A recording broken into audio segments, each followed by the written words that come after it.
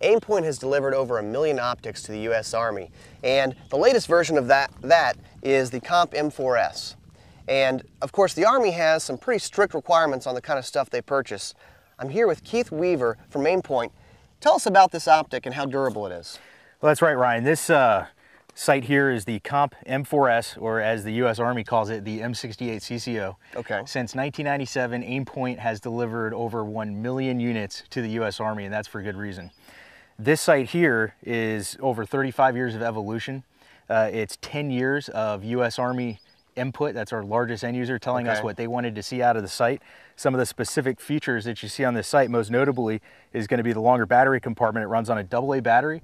The AA battery allows this sight to operate continuously on for 80,000 hours from the one battery. That's over 8 years. So just leave it on? You literally turn it on and leave it on, and it will run for over 8 years off of the single provided AA alkaline battery. Okay. Another feature is the knob on the back. We now have more settings. There's 16 settings, and it's much more durable than previous generations. So you have a virtually indestructible knob on this sight.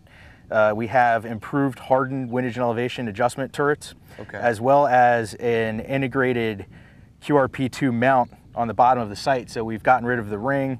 There's just less parts, that's less stuff to come loose, simpler, cleaner, stronger design. Easy to take on and off. That's correct.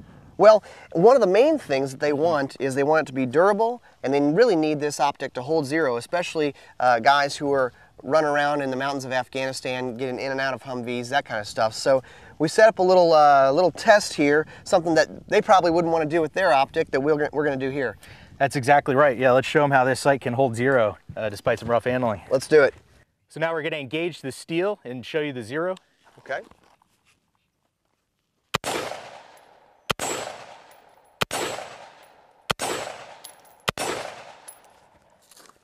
All right. Carbine is safe. Weapon's clear. All right, so it's on target. Now what? So now what we're going to do is we're going to put this through a little rough handling, pull it off of the carbine, and then we'll remount it and show you the confirmed zero. Let's do it. What are you going to do? I'll set it for a little toss. I'll go get it. Throwing optics around the range. These Aimpoint guys. Whoop.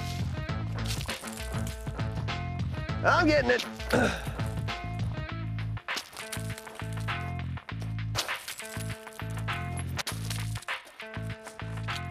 Well, we kind of dirtied it up. It's not pretty anymore.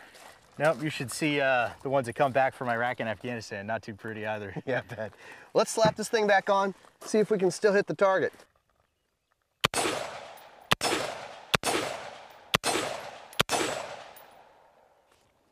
There you go.